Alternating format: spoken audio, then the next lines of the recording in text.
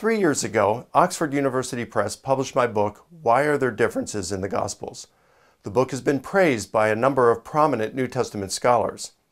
However, one critic, Lydia McGrew, has been engaged in continuous criticisms of my work especially, but also the work of other New Testament scholars such as Craig Keener, Dan Wallace, Craig Evans, Richard Burridge, and others. She has also criticized the work of some classicists such as Christopher Pelling, the foremost authority on Plutarch. Crea, is that just total BS? Yes. It's completely wrong. New Testament scholars are like the princess and the pea when it comes to harmonization.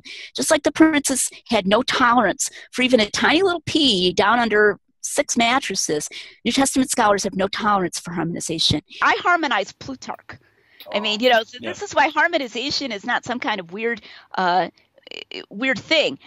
It's something we should be doing with Plutarch. And Christopher Pelling, who is a classicist that Mike is very indebted to, Pelling creates problems in Plutarch where there are no problems. Yeah. If you prioritize something else over harmonization, you are not treating the text as reliable.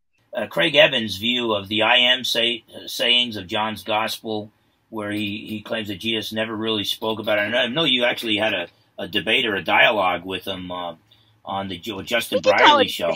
Yeah. We could call it a debate. Good. Yeah. Good. I think he's completely wrong.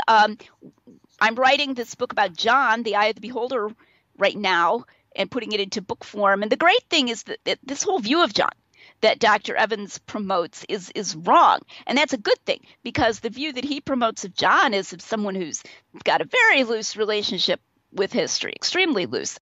I don't know what it is, but it sometimes seems that New Testament scholars can believe 6 impossible things before breakfast, or 6 contradictory things before breakfast. Those are bold claims, but does she support them successfully? Join me as I discuss Lydia McGrew's book, The Mirror or the Mask. Oh, bring your umbrella, because it'll be raining cold, hard facts.